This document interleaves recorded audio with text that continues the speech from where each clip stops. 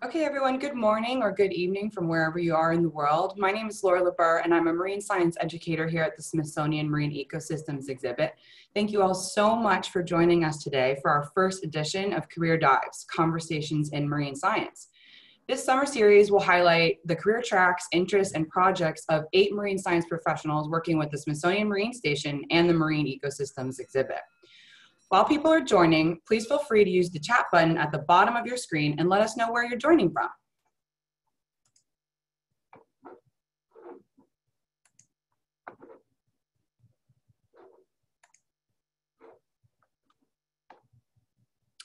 Hello, Canada. Hi, Florida. Oh, hello, Ireland.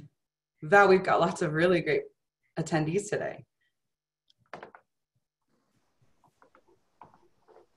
Awesome. Well, welcome, everyone. As everyone joins the webinar, I'd like to point out just a few of the features. You can use the Q&A box to ask your questions to our scientists. They are down at the bottom. They're the 2 speech bubbles. You can submit a question at any time, and we'll try to get to as many of the questions as possible. Please be patient with us. There's a lot of questions, I'm sure, and we may not be able to get to all of them, but we do have another educator helping us get through them. Throughout the program, you can also use the chat box to send us messages and answer any questions we may have for you. Your comments are visible only to Smithsonian staff, so please keep them on topic and appropriate. Today's program is going to be about 40 minutes, and if everyone's ready, let's get started. So I'm really excited to introduce our guest scientist for today, Dr. Valerie Paul. She's the director and head scientist for the Smithsonian Marine Station. Dr. Paul has an extensive career and serves both as a scientist and administrator at the Marine Station. Dr. Paul, although we're going to dive into it further in the program, could you briefly share with us your research focus?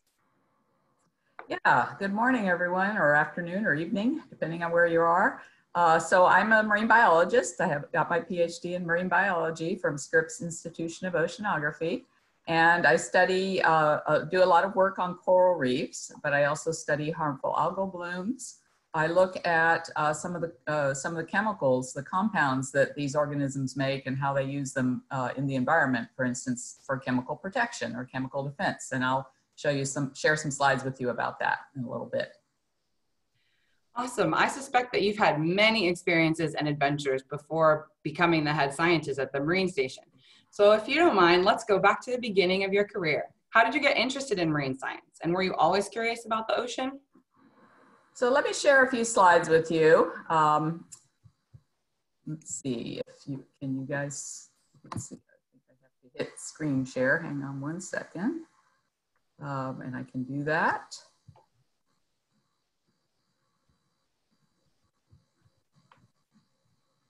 Can everybody see? The first slide takes us back in time a little bit. So I think it's fair to say I've always been interested in science, even as a very young person, like in 3rd and 4th grade. I had a really strong interest in science and could always imagine myself, being a scientist later in life. But it wasn't until I went to the University of California at San Diego, which is in La Jolla, it's just in northern part of San Diego, that I really got interested in the ocean. And I got really involved with the dive program there. They had a really strong scuba diving program where they had classes and research activities in the ocean. And I got really captivated by that and by the diving.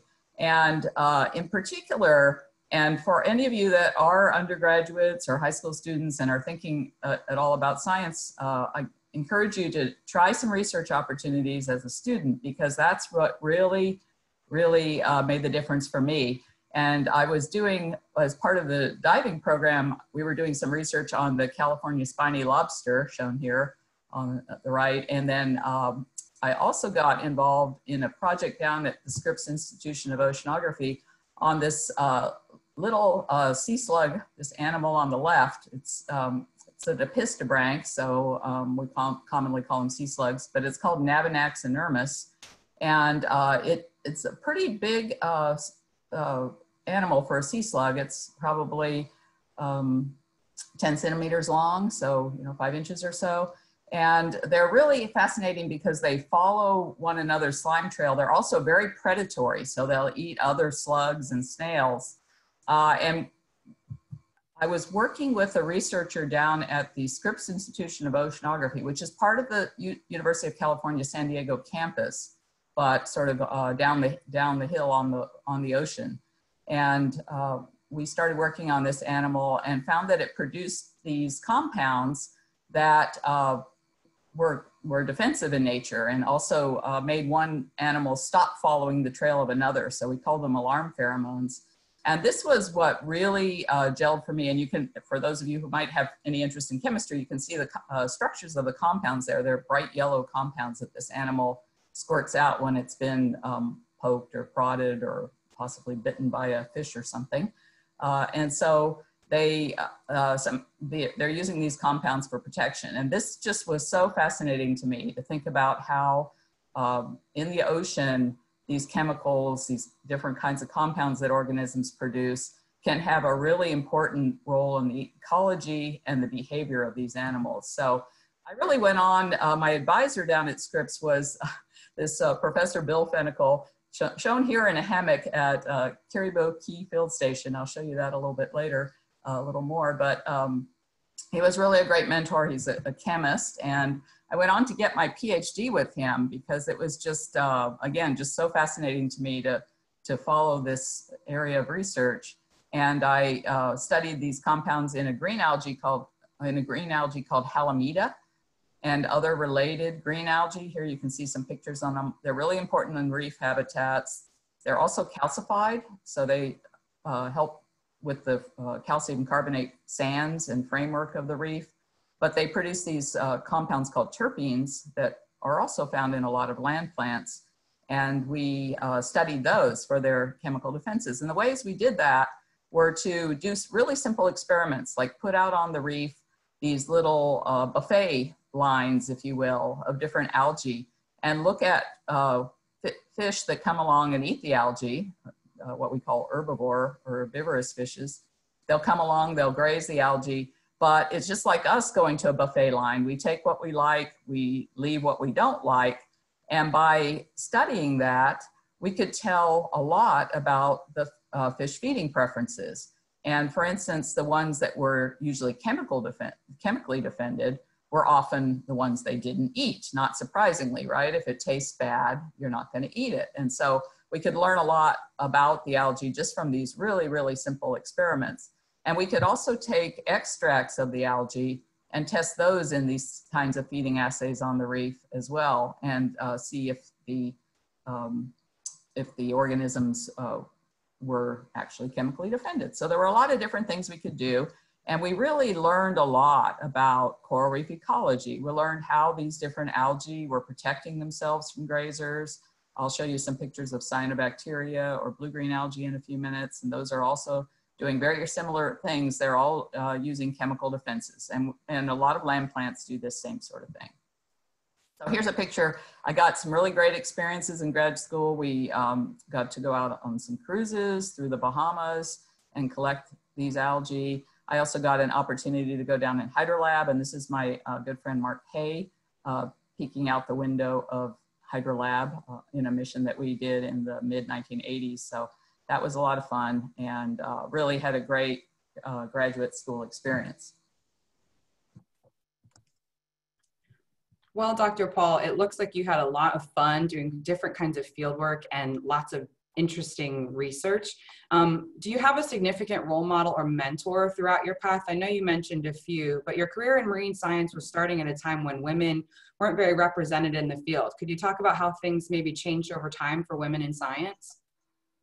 Yeah, well, certainly women have been, or increasingly involved in marine science. And in fact, in most graduate programs now, there are a lot more women than men in many marine biology programs or marine science programs in general. They still aren't as well represented at in some of the leadership roles or at the higher professorial ranks, but that's changing, fortunately. I mentioned my mentor, Bill Fennicle, obviously not a female role model, but certainly very supportive, and he's helped a lot of other female scientists, many of whom are friends of mine, also get involved in the field of what we call marine natural products chemistry, so studying those small compounds as well as chemical ecology. And I have a few more slides in the future, and I'll point out a few other important mentors and role models. But of course, for everyone, that's really important to have people that can help you and help you even beyond the period of time where you're interacting with them. For instance, Bill Fennicle, I've kept in touch with to this day, and he still has written nice letters of support for me and other things. So it's very, very important to have good mentors in your career. Very cool. Thank you for sharing that. So I think now we're going to transition to how you became a researcher here at the Smithsonian, but you did that by going to a very unique place. So would you like to share about your experience in Guam? Sure. So as Laura just mentioned, get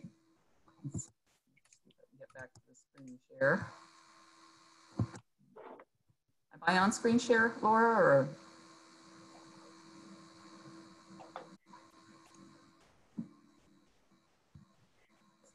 I'm having some trouble getting back to screen share.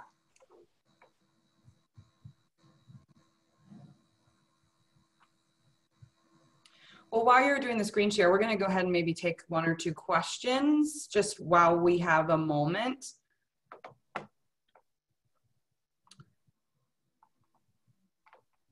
Let me just pull those up.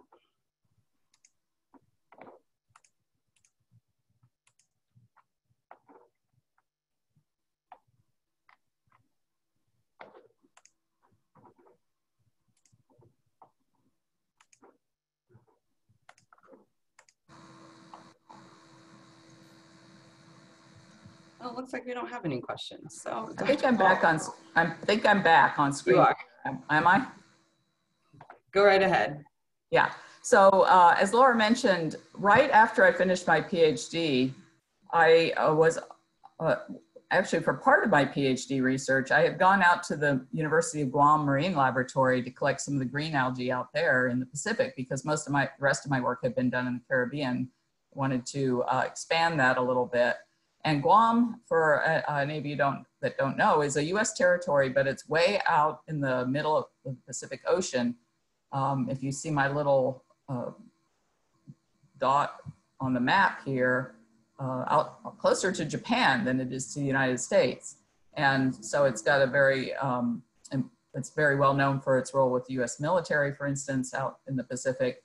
But it's a tiny little island. It's only about 26 or 27 miles long from tip to tip. So it's very small, but has a population like a small town or small city, about 200,000 people.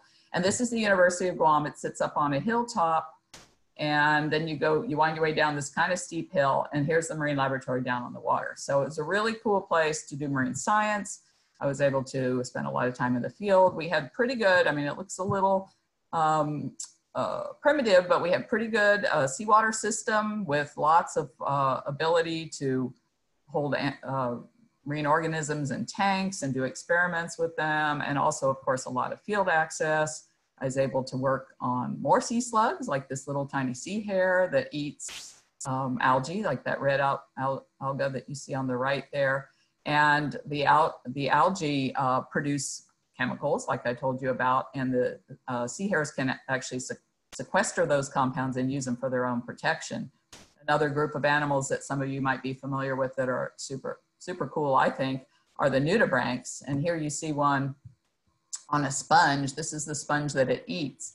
And sponges are also not only algae, but sponges and other marine organisms on the reef, like soft corals, also produce chemical defenses to keep them protected, especially if they're soft-bodied like a sponge. They would otherwise be eaten by all the predators on the reef.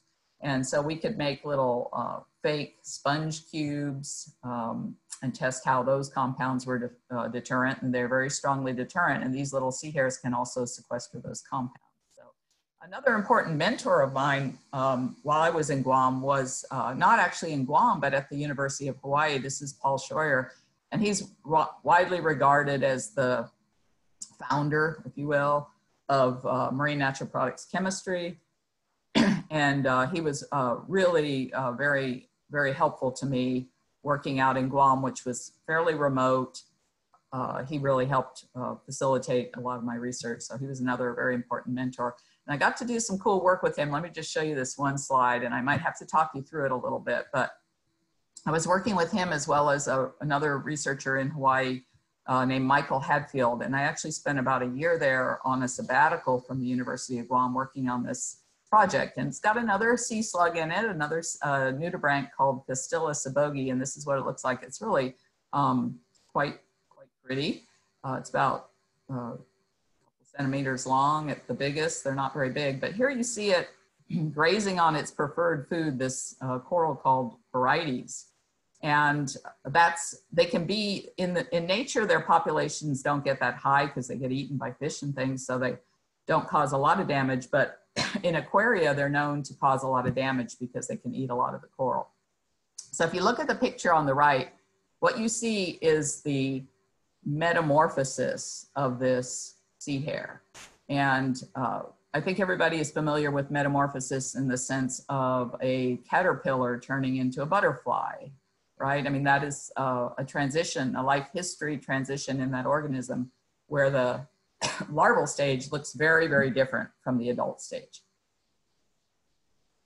And we get the same thing here with this little nudibranch. So this is what a nudibranch larva looks like up on the top. It's called a veliger. And over the course of 24 hours, if it's exposed to the water that this coral is held in, so the coral is releasing some kind of cue, we don't know what it is, and that's what we were trying to study, but we never exactly figured it out. But we do know that the water could trigger this metamorphosis. So there's a chemical signal being released by the coral that causes the whole animal to change from a excuse me, a larval form to a tiny little sea slug. So it's super cool. And there's another species of Pistilla that's really, really colorful and nice called melanobranchia that lives on this orange cup coral. Here's a nudibranch. You can see how it almost perfectly blends in with the polyps of the coral. And this one does the same thing. It uses a cue from the cup coral to metamorphose. Oh, sorry. I also started working on blue-green algae, especially some that can cause these harmful blooms that we see in many places around the world. And an interesting little slug that can eat these algae. And we were doing some feeding assays with that. You can see it in a little bowl there. So that's kind of my transition to Guam. And I spent 17 years out there. So it was a long time, and we got to do a lot of research and really explore the coral reefs and a lot of these chemical connections on the coral reefs like I talked to you about. Before we get into Smithsonian Marine Station, Val, we had a really good question from one of our audience. The question is, what was the most challenging part of your education that might be helpful for aspiring marine biologists to know in either your undergrad or graduate level research? Well, you know, graduate school is challenging. I was lucky. I had a very helpful mentor and a good laboratory group, but you have to be really committed. Undergrad, of course, you get a very broad background. I found undergraduate very rewarding. But I wanted to delve in deeper, and that's why I went to graduate school. But it's an intense experience for at least, most graduate programs are about at least 4 years long, but most are about 5. It took me about 5, which is probably about average. And you really have to want to do research because that's what you're going to be doing most of that time. You only take courses in maybe the first year or so.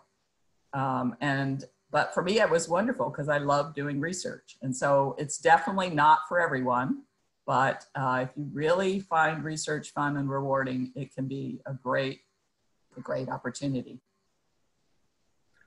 Awesome. Thank you so much for answering that. So I guess without further ado, let's get right on into what brought you to the Smithsonian and if you could discuss your current work. Sure. So I joined the Smithsonian Marine Station in 2002. So I've now already been here almost 18 years. And let's see. So Guam, as you saw from my map at the beginning, is a long way away from the mainland United States.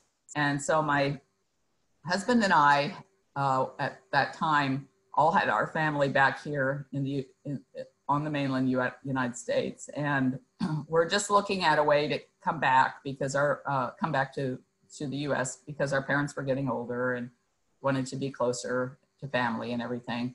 And so I started looking around for job opportunities. I still enjoyed Guam, so I wasn't really set on leaving right away or anything. But I saw a job opening at the Smithsonian Institution, but specifically for directing the Marine Laboratory. And so I applied and obviously got the job after about a several months process of interviews and those sorts of things. And so I came here in August of 2002. And so it's been a really rewarding opportunity.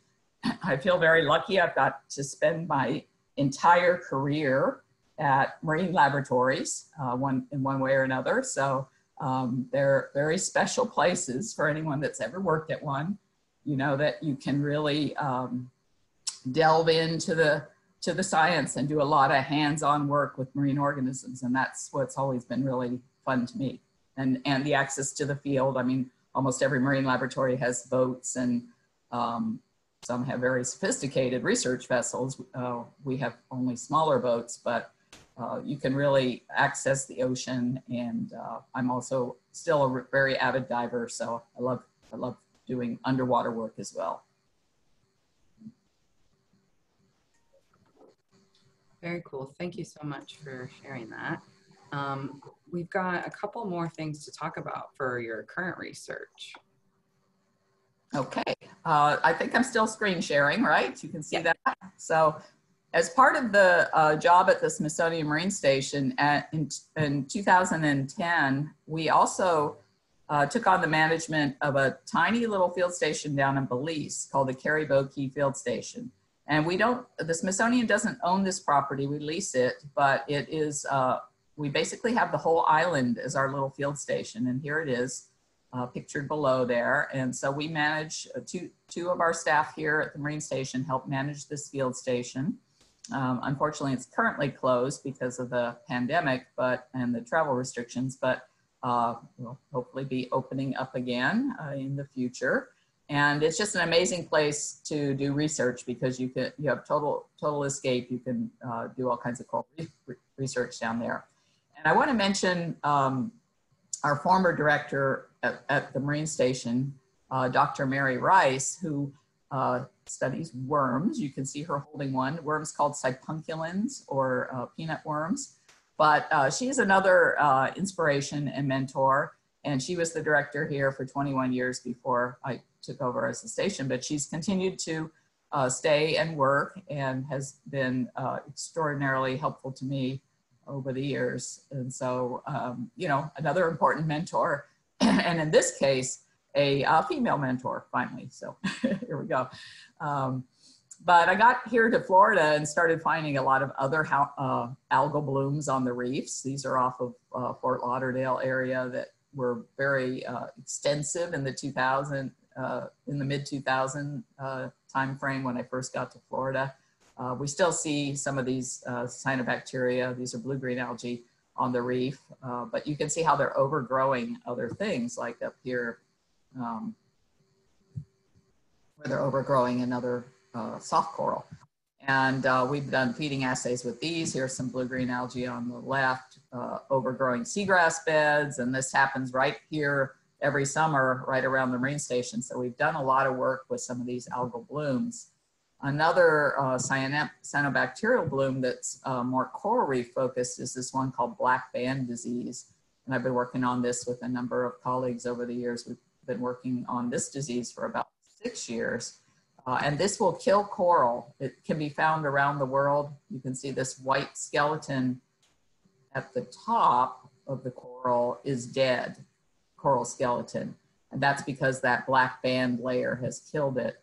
Another coral that we are currently, coral disease that unfortunately has become very prevalent in Florida and is now spreading around the Caribbean, is this one called stony coral tissue loss disease. The white skeleton here again is dead. The coral has died, so it's this nice golden colored tissue that is the live coral. This one's quite sad because it's quite devastating, and we're trying to look for some treatments and ways to better understand this disease.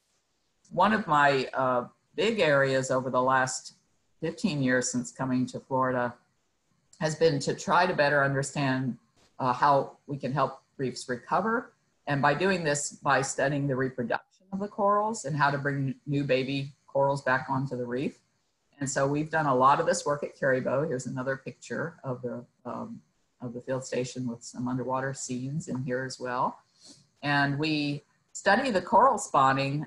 Some of you have probably seen pictures of coral spawning. Corals often do these mass spawning events once or twice a year.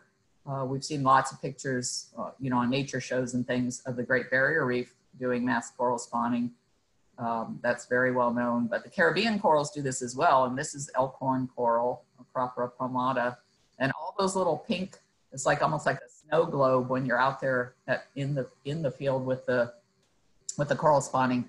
All of that are egg and sperm bundles that are being released by this one coral. And so on a reef where there's a lot of coral, it can really be quite amazing. And this is a great picture, I think, showing you all that coral spawn in the water. Egg and sperm will fertilize in the water column, and they take about 4 or 5 days, depending on the coral species, for them to turn into larvae. And then they're ready to settle and metamorphose. And so we actually rear them up in the laboratory. And here's, let me show you this picture. This is a paper that we published on some of this work a few years ago, but on the left-hand side of your screen, you see, there's my cursor. You see some of the larvae still. They're kind of elongated, crawling around on the surface of coral and algae, Prestose coral and algae, which is this pink stuff overgrowing the rocks. And this is what they like to settle on. And then here's what a new baby coral looks like. So it almost looks like a little flower or something. So it transforms from this kind of elongated larval form called a planula to a new little polyp. And so that's a new baby coral. And for them to then grow and become an adult coral, of course, takes a lot of time, years, and luck as well, because as you can imagine, they're very vulnerable at this early stage, so they can die pretty easily. One of the fun things, Laura, that we've been able to work on here in Florida is the, right here in the Indian River Lagoon, which is right where the Marine Station is located. We're in Fort Pierce, so we're right about here on the map. And the Indian River Lagoon spans the entire Florida East Coast, almost 150 miles up and down from Cape Canaveral, north of Cape Canaveral down to almost to Palm Beach. And it's a really extensive waterway. It's widely considered to be one of the most diverse estuaries in the United States. We know there's thousands and thousands of plant and animal species, lots of fish, a lot of manatees we see here, especially in the winter months. It's a really amazing waterway, but it's been challenged over the years by human development and a lot of environmental pressures. We've started to see a lot of algal blooms. These pictures show you this green slime. This is cyanobacteria, or blue-green water, becoming extremely abundant in the water column. We call these algal blooms, and they can be harmful. They can cause fish kills and other environmental problems. This is a different kind of algal bloom called a brown tide, which we've been seeing in the waterways for the last 5 or 10 years. And that's, unfortunately, is a fish kill. In this picture, these are dying fishes. And in a brown tide, what happens is the algal cells that are growing in the water get so dense that the oxygen levels get depleted, and that's what kills the fish in this particular bloom. There are some algal blooms that produce toxins as well, which can kill organisms. But algae are good. I don't want to give them a bad reputation. They're an important part of our food chain. You can see a nice diverse algal community called we call them phytoplankton because they are plants and they live in the plankton. They're naturally grazed by zooplankton as well as a lot of other organisms. We've been studying how some of these different kinds of animals, invertebrates that we call filter feeders because they feed on those particulate algae and zooplankton in the water, how those can help mitigate or prevent some of these algal blooms.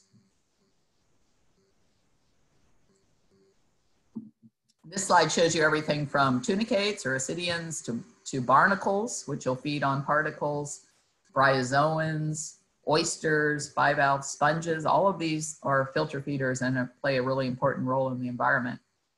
Especially important are some of the bivalves, and they have a great reputation for being filter feeders and cleaning up the water. They can filter, I think it's often said that an oyster can filter water almost as much as a swimming pool in a day or so. So they can really pump a lot of water through and help clean out particles. So it's made studying their role as filter feeders and mitigating algal blooms has made me a big fan of oyster restoration and other bivalve restoration projects because they really have an important role to play. Not only do we like them because they're commercially harvested, right? They're a food for a lot of people enjoy eating oysters and other bivalves, but they're really important in the ecosystem. Here's some experiments we were doing, pumping up the water from, we did this on a dock at Cocoa Beach. We pumped up the water from the brown tide bloom and actually tested how the animals fed in these little individual chambers. Here's a closer look. Here's the water pumping through these chambers. And here you can see we've got a bunch of clams. We were doing all this stuff up in Cocoa Beach. It was a very fun project, but really got us to understand very carefully how all these animals are filtering out particles from the water, and especially these algal particles. So here we did some work on this brown tide, which happened to occur during the time we were doing all this work. And this is notable, right? These are the brown tide, which is an alga called Aria umbra, is at millions of cells per milliliter of water. So that's less than a teaspoon. So you can just imagine how dense these cells can become. Again, bivalves play a really important role here, and I think it's really important for us to recognize how things like bivalves and coral reefs and other foundation species are so important to these habitats. So I also have a picture of our wonderful aquarium. This is where Laura and Jashira, our other educator on the call today, do a lot of their work and have worked. And this is in partnership with St. Lucie County. And I think in some of our next presentations, we'll be hearing a little bit more about the aquarium and modeling, doing these ecosystem models like they have in there, like this wonderful coral reef tank that you see in this picture. And so it's been really fun to be involved in some of the education and outreach efforts at the Smithsonian Marine Station as well, especially through the aquarium, but through other activities like we're doing today with this presentation.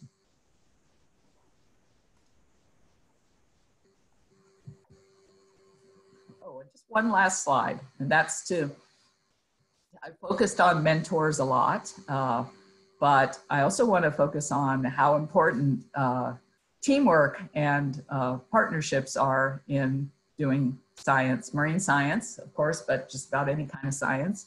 And these are members up here on the right of kind of my current research group, or at least what it looked like about a year ago. But here's a bunch of us working together on the dock at Carrybow Key. These were all people working together with me and one other scientist at the university, who's at the University of Delaware, working on a project down there.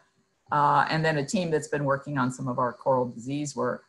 So really, none of this work that I talked about is done by just me And especially if you're scuba diving, you always need a buddy. So there's at least 2 people involved, but in many cases, it's a team effort, and lots of people at different stages of their careers have been able to participate with us, and that's been really, really fun. Dr. Paul, thank you so much for speaking to us today and telling us a little bit more about your background and all the things that all the amazing experiences that you've had. I know for me personally, I love nudibranchs, so hearing about your work with them was really, really exciting. We are going to just flip it over and take some questions from the audience. We've had a few really good ones. So without further ado, let's get into some of the questions.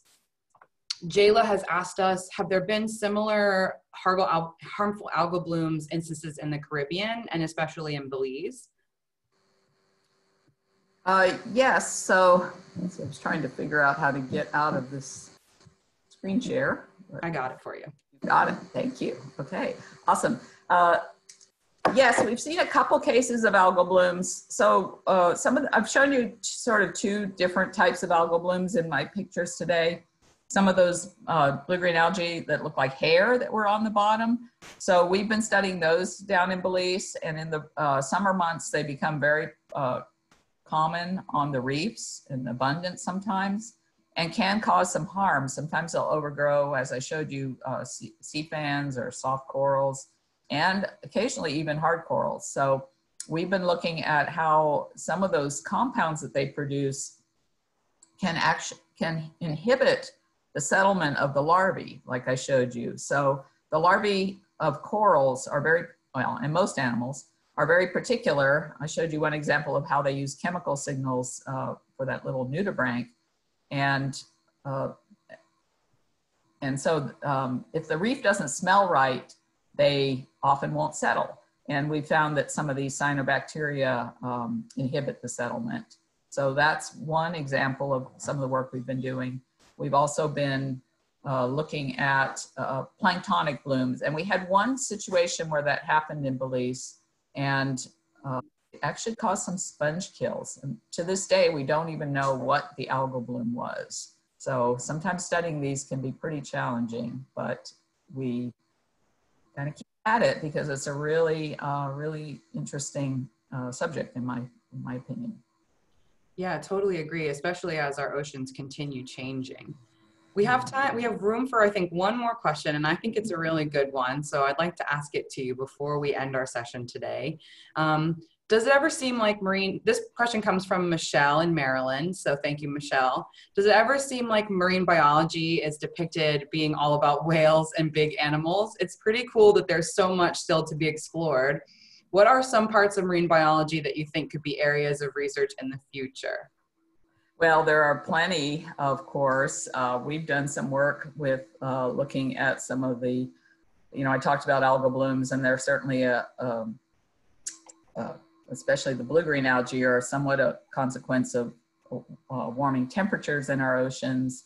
The cyanobacteria really like warmer temperatures, so they helps them grow a lot faster and better. So that's one problem. There's certainly a lot to be studied about how our seas are changing. Of course, what we call the charismatic megafauna, the turtles and dolphins and whales and everything get a lot of attention. And of course, every time I'm a marine biologist, every time I go out on the water and see turtles or dolphins or whales, I get excited too. So I think we all share that passion, but clearly it's important to start, as I showed you, at the bottom of the food chain with the algae and other things there. Extremely important. Without them, those charismatic megafauna wouldn't be there. So I think there's a lot to be studied at just about every level, from the algae all the way up through all the higher organisms as well. And microbes. Didn't even mention those, right? But they're getting a lot of attention in our oceans as well. So even the things you can't see are extremely important. So lots of room for opportunity. All of our young budding scientists need to get out there and start categorizing it. Oh, there's so much to be done. It's really, it's an exciting field. And as a researcher, almost every time you find the answer to something, you've opened up about 2 or 3 more questions. So there's always room to explore and learn more.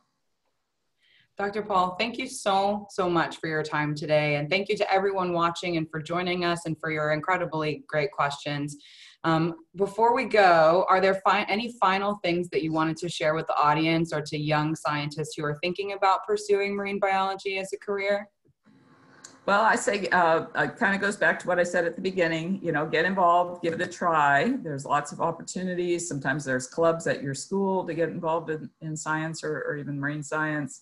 You know, get involved in community programs, go to your local aquariums or zoos or whatever might be available to you and where you live, and learn all you can, and get involved in research if you can. I know a lot of students start off with science fair projects and other things, but if you get a chance to even volunteer and give it a try and see if you like it. Awesome, great advice. If you live locally to Fort Pierce, Florida, you can always volunteer with us at the Smithsonian Marine Station or at the Ecosystems exhibit. Absolutely. Okay, everyone, thanks again so much for joining us. This was our first ever marine conversation in our Career Dive series. If you enjoyed this program, please join us again next week on Thursday at 10 a.m. We're going to have a special edition on microplastics in honor of World Oceans Day, which is June 8th. You can find the registration links for our live stream on the Facebook page. We're going to be sharing the links every Monday with you, so make sure you stay tuned for that. Jasheera is going to be sharing a link in the chat box for you today, so you can double check there for next week. But other than that, thank you again so much, Dr. Paul, for your time and for being our first ever interviewee with the Smithsonian Marine Station. And thanks so much for joining us. Thank you, Laura, for hosting. It was a great program, great questions, and thanks to all the audience that participated. They had some great questions as well. So really, really thank you. All right, everybody, that's it from us. We'll see you next week.